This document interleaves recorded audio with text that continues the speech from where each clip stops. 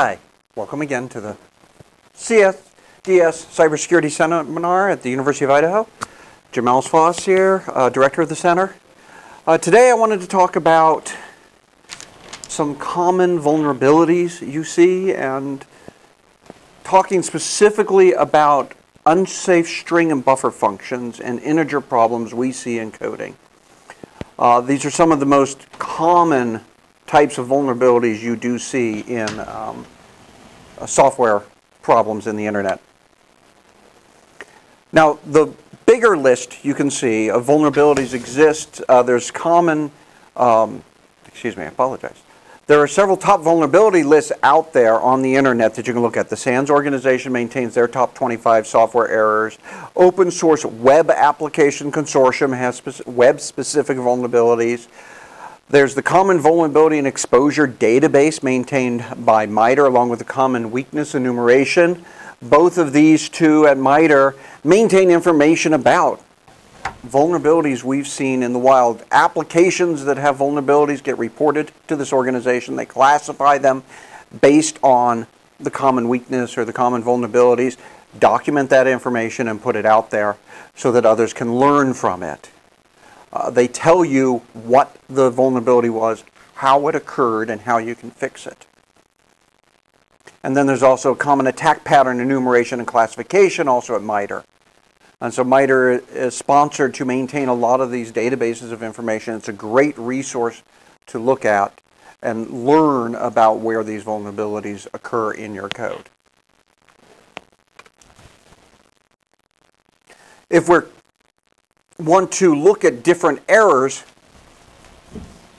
and look at these vulnerabilities, we see that there's a common categorization that can be used. And we can categorize them in one of three ways. Insecure interaction between components of your system, risky resource management, or porous defenses. And a lot of these vulnerabilities that are seen out there in the wild can be broken up into these components. One of these, which is fits under the category of risky resource management, is unsafe string and buffer functions. Okay, so what is buffer overflow? When you think about it in a piece of code, first you have data buffers that maintain information about your product, about the data you're processing, about the users you're interacting with, the other systems you're interacting with. From a software programming point of view, it's an array. It's a struct. It's an area of memory that's been mallocked. It's somewhere in the heap. Okay, it's on the stack. These buffers all have well-defined sizes when they are allocated, when they're created. An array of 100 elements has room for 100 elements. If it's 100 integers in a 32-bit integer machine, then that's 132-bit units, or each 32-bit unit being 4 bytes, it's 400 bytes long. If it's 100 characters, which are each 1 byte, it's only 100 characters, 100 bytes long, not 400 bytes long. If you try to write 500 bytes to one of these buffers, you're going to get an overflow. And the question happens is, what happens when you overflow the buffer? When you write too much information? Well, it's like overflowing a sink or a tub. The water goes somewhere. The data goes somewhere. Most systems don't stop you from overwriting the buffer. Now, when you're allocating memory in a machine, you're allocating variables. If it's on the heap, you're randomly allocating, dynamically allocating them. If it's a local variable, it's on the stack. Other variables that are allocated in the same way are adjacent to the array you have allocated. And when you overflow your array, you flow into those buffers. I'll actually draw this quickly on the board. The third place that you see this is when you have a program running. Every time you make a function call, you push data onto the stack. That data on the stack has the parameters, some special pointers. But one of the important things it has in here is the return address of where you came from. Stacks grow down in typical programming languages from high memory down. Every time you push something on the stack pointer decrements, goes down in memory. When you call a function, stuff from the previous called function, these parameters, return address, and all is pushed on the stack, and then space is allocated here for your local variables, which could include that buffer. If you overwrite the buffer, it overwrites up in memory and overwrites that return address. This is the most classic form of a buffer overflow attack, where you can basically overwrite the return address, doing basically a runtime patch of the code as it's executing. The common approach for doing this is you overwrite this return address and the parameters. When the executing code wants to return, it goes to this return address, which is actually treated as an entry point, or is the address of a well-known entry point into a library routine, an operating system routine, runtime routine, with these parameters that you overwrote on the stack. And so you can tell the system what to do. Call this function with these parameters. And that function could be anything as executing a shell script under new permissions, opening a library of network routines. Could do a lot of different things. Other types of attacks will actually have this return address just jumping to the code that you overwrote it with.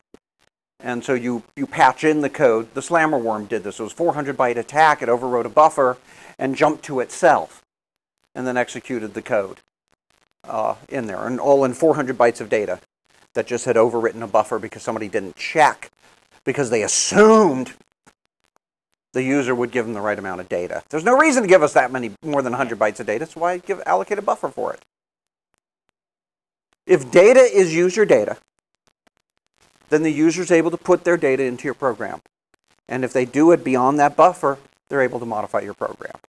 Other attacks we've seen is on the adjacent variables. It's a security control parameter. It says, hey, is this person authorized to do this? You change it from no to yes. Or it's an allocation of name of a file that they're supposed to access, or a password or other things, and you overwrite it. So we can return a lot of things, and that's the problem with this. How does it occur? How does it happen? People use, number one, unsafe library string functions. They get data from the user. It's a string of data, and they say, let's copy that user data from the input buffer from the network into my code. Let's use string copy. How does string copy work? How does the string copy function work? Standard library function in C. You've probably all used it. Well, those of you who've written C code. How does it work? It works by, you have a source buffer and a destination buffer. I'm going to write this one down because I love this one. So you have a source buffer and you have a destination address, and it says copy the byte from here to here and keep going until you find, I shouldn't put it, byte 0, which means end of string. If this source buffer is really long, a whole bunch of characters, and this is short, it'll overwrite this buffer. I have seen, I was investigating this earlier this year, 4 different implementations of the string copy library. The worst one I saw, the one I love the most, this is cryptic C, is while, let's see, star source plus plus, destination, excuse me. Star destination plus plus equals star source plus plus, semicolon. It says, I've got a pointer to a character, get its value, increment the pointer by 1, copy that value to this location, increment this pointer by 1. The result of this is the value that was copied, and the while says, while that's not a 0, do the copy. 1 line of cryptic code. I've seen a version on a 64-bit library routine was about 100 lines of code for source copy, where it checks to see if you're copying 64-bit values or single characters, so it can optimize and copy all 64 bits at once, all 8 characters at a time, and does really complex stuff. But almost none of them check, is the destination big enough? Because they don't know if anything about the destination. But there are library routines out there and functions, and we'll go back to the slides, that have these. The strcopy_s is supposed to be a safe version of this. You specify in your library call the actual sizes of the buffers. And we have a list of these here. And this can be memcopy too. It doesn't have to be string copy. String concatenate, scanf, reading. That's actually where a lot of this problems come. You're saying scan, read the user input and store it into a buffer, but don't limit how much the user can put in. And there are similar functions and similar libraries. Now these are safer libraries. They're not safe libraries because you could be wrong about the size of the buffer still. If you tell it the buffer has 50 characters and only has 25, it'll stop you at 50. It'll stop you, but too late. And we've seen vulnerabilities about that. One vulnerability occurred where in one header file it specified a defined fixed size value for the buffer. In another header file it had a different size buffer. When they were compiling and testing the code, it used one header file. The production version used the other. Excuse me. The version that allocated the buffer used one of the default values. The one that tested the size used the other because the headers were included in different orders in different pieces of the code. And the compiler did not catch this at all. Compilers will miss a lot of this. There are ways of doing this. There are options in some compilers to say, don't allow buffer overflows. Check. Add code that every time I'm copying to a buffer, it checks the size. It's slower. It's much slower. But it's more efficient. Java does it built in. C# does it built in. It is possible. So a more precise example. Here is we have a character, last name 20 we ask. Says enter your last name, then scans in the string to last name. If the user enters too long of a last name beyond 20 characters, it overflows that buffer. And this was CWE, Common Weakness Enumeration 120. Is the one on the MITRE. So if you enter like very, very long last name, which is 24 characters, you get a buffer overflow. And guess what? Bad guys can lie. They can tell you a different last name than their real last name. Another problem we have is with integers. Do we really know how integers work in our code? So here, I have an unsigned integer a equals 10. An integer max equals -1. If max is less than a, print the value, 1 is less than the other, I say max is less than a. Right? Else print max, or a is less than max, and prints out the order.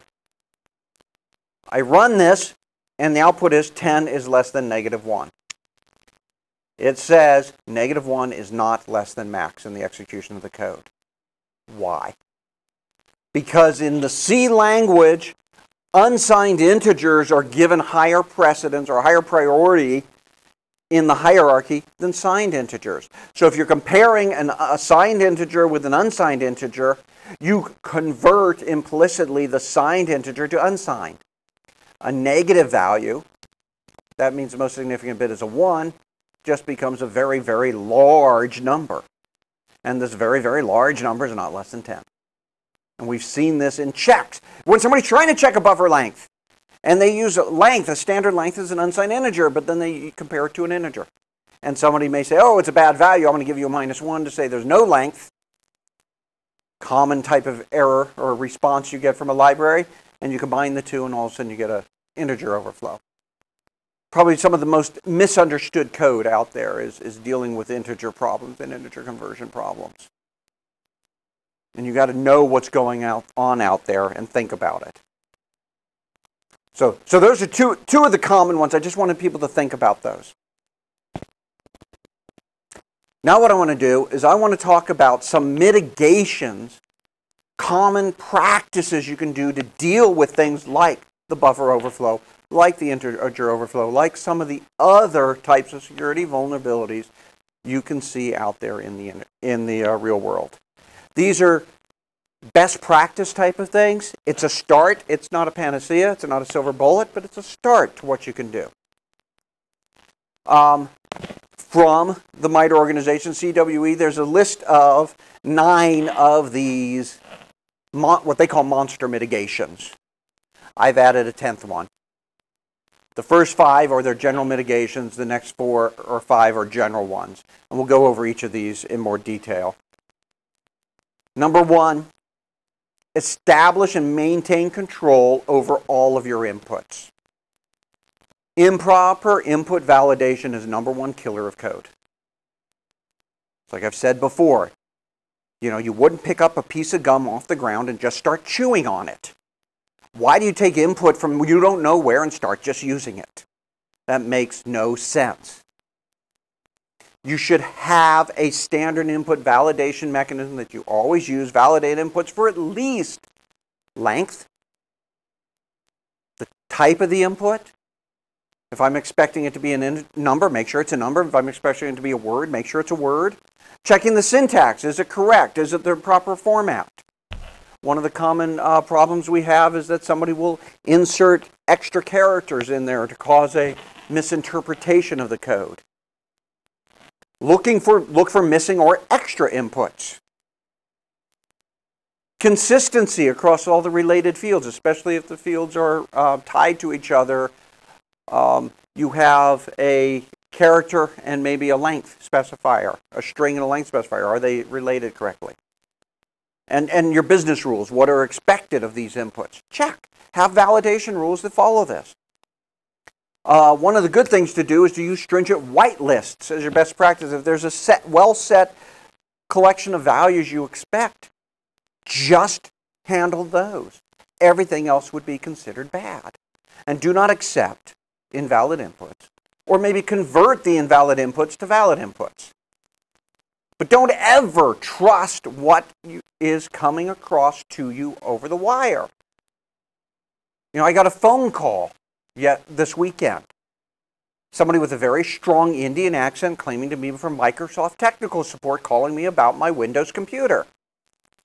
And that there was a vulnerability on it, but they will fix it if I would give them my user ID and password. I did not trust this. Actually, I yelled at the guy. Somebody comes up to me on the street and offers me $1 million if I would just write them a check for $5,000. No. I'm not going to trust that. But if it comes across the internet, I trust it? No. I don't even know who's on the other side of that line on the internet. Why do I trust them? Why should I trust that they're doing the right thing just because they're using my software?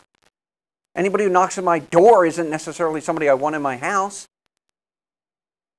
Okay? Understand the sources of the bad input. It could be standard user input. It could come from a network. It could come from a web form that was delivered to you. It could come from sources that are inside your code. If you don't truly know where that input came from, don't trust it. Validate it. Spend a little more time on your code. So, monster mitigation number 1. Number 2, establish and maintain control over your outputs. This is the often ignored dual of the input of validation. Attackers may actually modify your outputs. They may provide you data, information that changes your output as it goes to another system. And this is the root of most injection attacks. Cross-site scripting attacks and others. SQL injection attacks, you say enter your name, I give you name plus some code. And you send that off to the database query engine, including my name plus the code, and the database query engine treats it as code, thinking that you had done the proper validation on your inputs or your outputs, and you hadn't. Cross-site scripting, a user types in something into a blog or a comment, and they include web coding in there. And suddenly now you get pop-up screens and menus on the browser that's displaying because you allowed them to output code. And the recipient doesn't know that wasn't you. It came from you. It must have been validated by you. It must be correct. If possible, you should use structured mechanism and force separation between data and code, which would include all the quoting, escaping, encoding, and validation to say, hey, this was the data that I want displayed on this web page, and here's my control code to how to display it. And make sure they're separate. instead of just shipping it across and have the browser interpret it incorrectly. Oh, you said it was data, but there's code there, I'll run the code. That's your responsibility. You're sending it to someone else. You're sending them dirty data.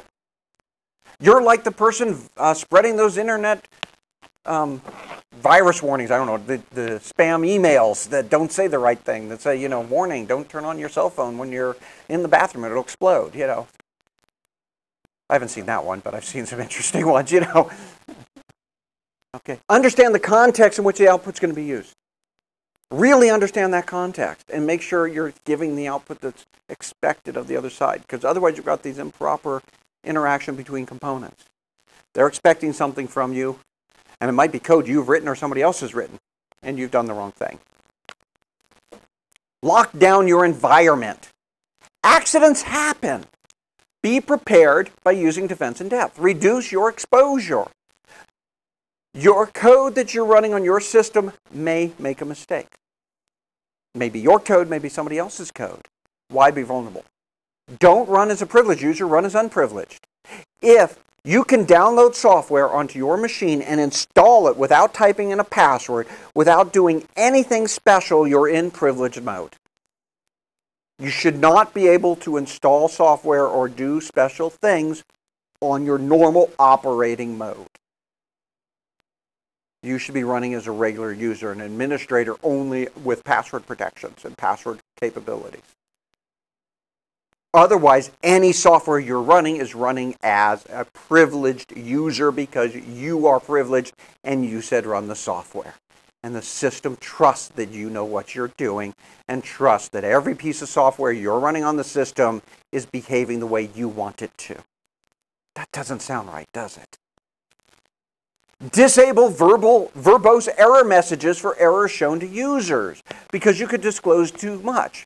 One of the CVE warnings, CVE 2008-2049, basically a POP3 server revealed a password in an error message. Gave a little too much diagnostic information. Oh, you're entering the wrong authentication information. Here's the password you should have used. That's bad. I've seen other ones where they say, this is a problem. Here's the copy of the script code that was running that caused the vulnerability. Oh, and you look at it and say, oh, that's where it's checking for my password. This is where it's checking for authentication. Now if I do this, I'm correct. Here's the machine it was running on. Oh, now I know what machine to attack. When you're developing code, use trustworthy third-party libraries, not just anything you downloaded on the internet. Make sure it's well vetted, comes from a reputable source. It may still have vulnerabilities, may still have problems, but much better than that library, John Smith's CodeEmporium.com provided to you. Because guess what? I'll say this again and again. Bad guys lie. He may develop a really good library that has extra features in it just for him. And you've downloaded and you're using it. And maybe you're downloading it and using it in your product and giving it to your customers. Build or compile with security options. A lot of compilers actually have ways of doing security options. Things like preventing buffer overflows or detecting the integer vulnerabilities. Now, not all of them work completely, but it's a start. Use operating system and hardware security features. Quotas. How long should this run? How much disk space can it be able to use? How much memory can it use? How many CPU cycles can it use? The protections are in the operating system. Use it. Limit it. And memory protection. Use virtualization, software jails, sandboxes, other techniques to say, run this application in a restricted, protected mode, so if something goes wrong, the rest of the system isn't compromised. Do this when you're doing software development, especially if you're doing complex software development, but any type. If I'm running something, I prefer to do development in a virtual machine. If I trash it, I'm trashing the virtual machine and not my whole development machine.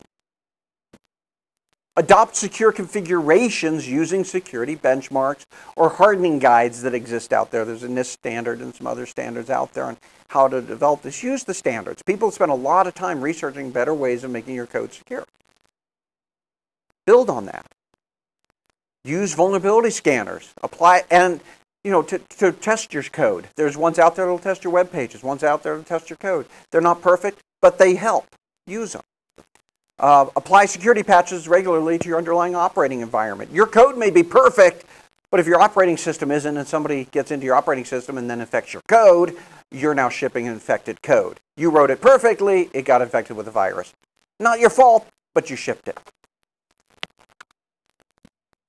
Mitigation 4, assume external components can be subverted, and your code can be read by anyone. If it's out of your sight, it's out of your control. Assume your code, your program that you're running, is operating in a hostile environment.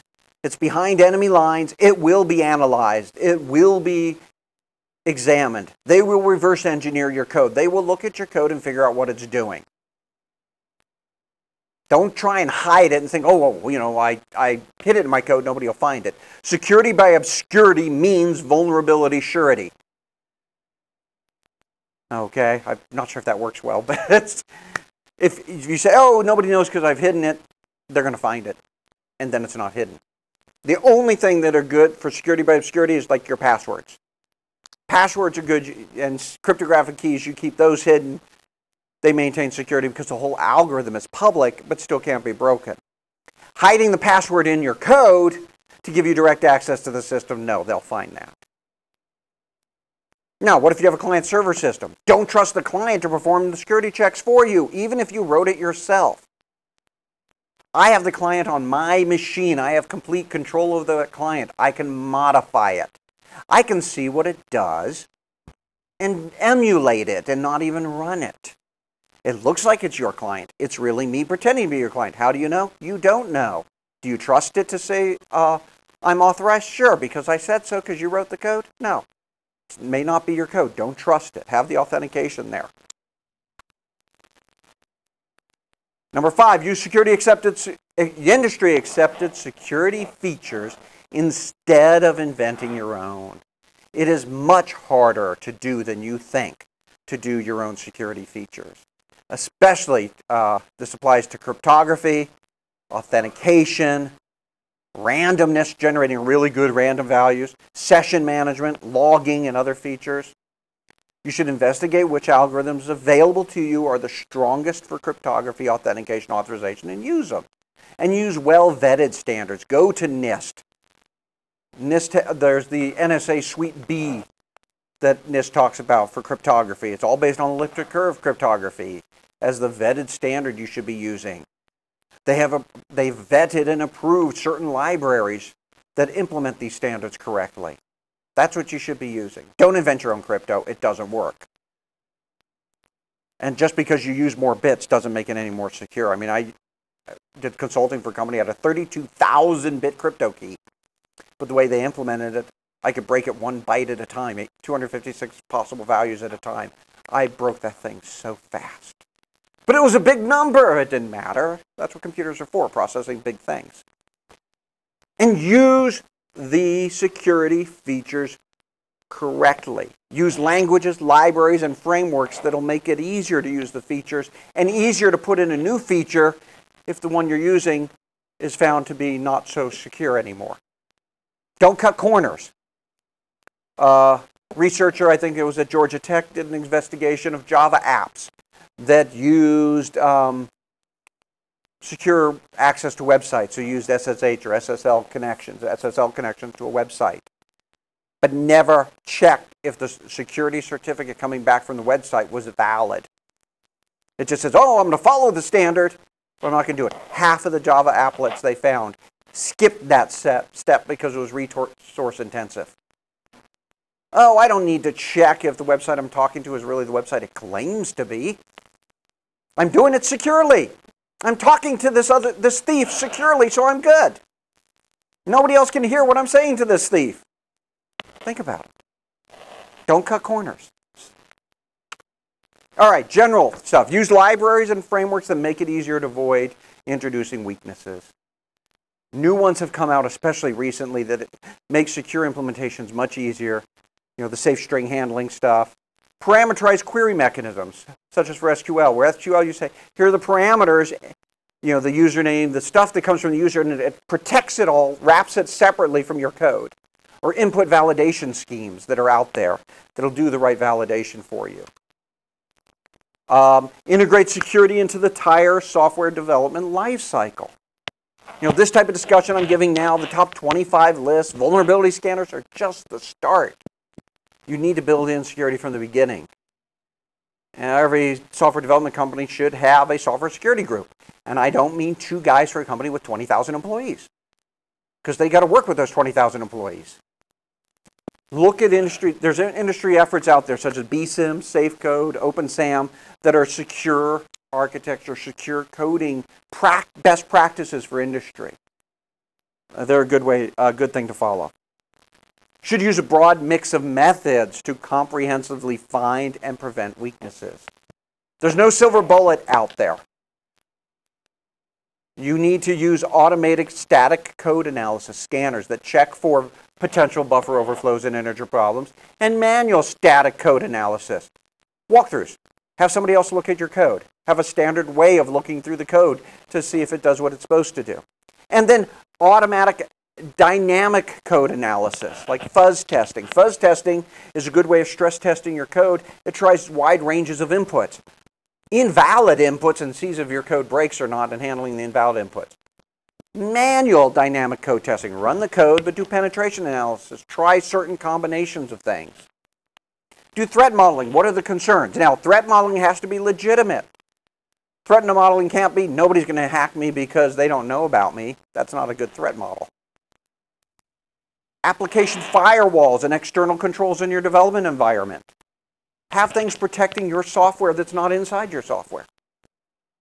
Education and training in the development environment, keeping abreast of what the latest problems and solutions are. Standard coding standards within the development environment. 1, it helps with the walkthroughs, everybody can read your code better. 2, it avoids some standard problems. There's some really good coding standards out there that if you follow, avoid some misinterpretations of how the code works and makes it less likely you'll have vulnerabilities in your code. And then there's the software security framework part of BSIM, the SFS, which has some additional ideas in there that are really good. Allow locked down clients to interact with your software. This is one I love. If the user locked down their client, that's a good thing. Don't shut them out. Offer them at least limited access. Just like don't forget about iPhone access. You develop a web page, but you can't read it from an iPhone. You're locking out part of your customer base. That iPhone may not have the same security or operabilities as your Windows. Think about it. You know, people can make choices in their browsers like, do I want to store cookies? Do I want to run or execute JavaScript? Do I want to have allow browser plugins to execute? In my development environment, I may turn all that off. Or a sensitive production environment, I may turn all that off, and then suddenly I can't use your website. I can't use your product because you think I have to have this newest, greatest thing that you built. The thing that drives me crazy right now is Flash. Every website I'm going to wants to use Flash. Flash, it's having problems with Firefox browser. It keeps halting, breaking. It's had some other problems. I don't want to have to use it. And there's websites that are disabled because I don't run that plugin. Why? Don't force me to run software I don't want to run on my machine. That's your fault, not mine. If I want to block things down on my machine, let me. Think about it. Think about allowing me to be safe. Not just because it's the latest, greatest, whizzy, prettiest interface you can use. Bad guys lie. Last thing. Your code is behind enemy lines. Everyone could be a spy. Someone is trying to subvert your system, steal your intellectual property, your customer data, personally identifiable information. They want to use your resources or damage your system. And they don't need to know who you are or where you are to attack you. They can randomly attack your machine having no clue who you are and not caring. Viruses come out there, spam comes out there, they don't care who they hit. If they send out 100 million spams, 1% responses to that is 1 million people. 1/1000th of 1% is still 1,000 responses. That's a good day for them. If they can get 1,000 people to buy a product, in one day for sending out 1 million emails that didn't cost them much of anything to send out, they're doing well. If they've infected a website and you visit the website, you're the one visiting the website. They're not doing anything. They've set it up, and if it can infect your machine, all the better for them. Understand, it's dangerous out there, so be safe and have your code operate safe. And I'm going to stop at that one. So, thank you.